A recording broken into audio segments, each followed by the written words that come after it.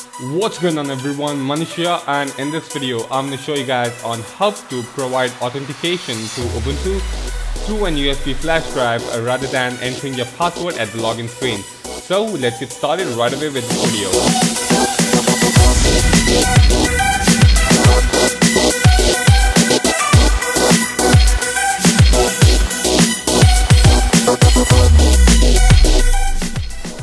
So the first thing which you want to do over here in order to provide the authentication through an USB flash drive is that you'll have to install an application called as pamusb.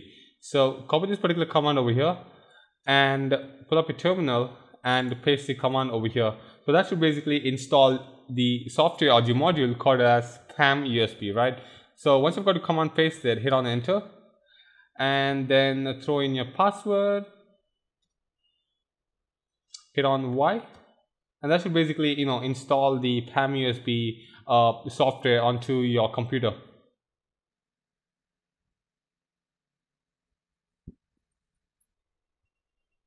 So once you've got this particular application installed, the second step which you are got to do over here is that you'll have to connect your USB flash drive onto your computer. So now let me just go ahead and plug in my USB flash drive. So once you have plugged in the USB flash drive, this particular flash drive will be automatically be detected by the pamusb software.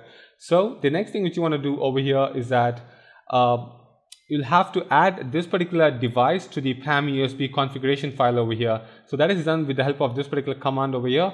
So copy this particular command and go to your terminal and paste it over here. So basically what I'm trying to do over here is that I'm assigning a name that is MYUSB to the currently plugged in USB flash drive, and then I'm adding this particular device to the pamusb configuration file over here.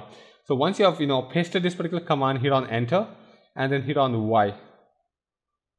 The next thing which you want to tell the pamusb software to do is that you'll have to specify the username for which the USB authentication has to be done. So copy this particular command over here and paste it onto the terminal, and over here instead of the username you have to specify the username that you are currently logged into.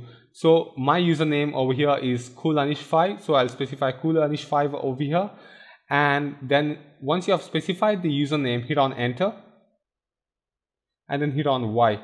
And if in case you don't know the username that you're currently logged into, type in echo dollar and type in user, all in caps, and then hit on enter.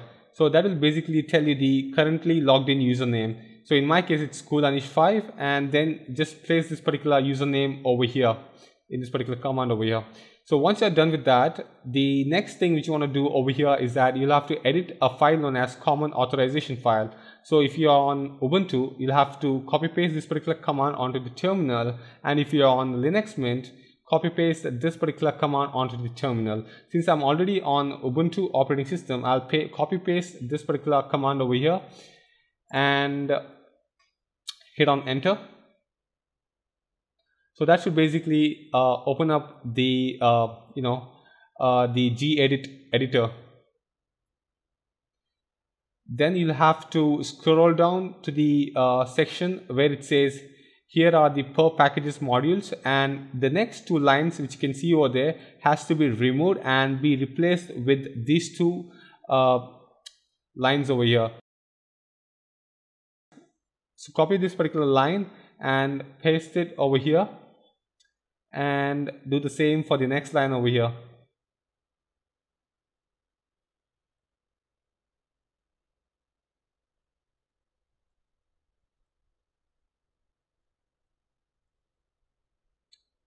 So once you have copy pasted these two lines, save this particular file, and if everything has gone well, you should see this particular output. So type in su, your username. In my case it's coolanish5. So now if everything has gone well, you should be able to see this particular output. So now let me just go ahead and log out and show you guys if it actually works.